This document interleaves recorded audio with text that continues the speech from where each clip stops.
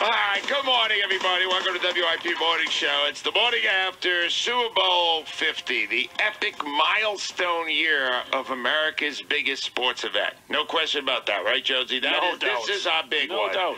And I have felt for many of the 50 years, I have been around for all 50 of them, and I can tell you that I have always felt that football brings me the greatest entertainment I could ever have from any sport. Yeah. No other sport gives me what football does.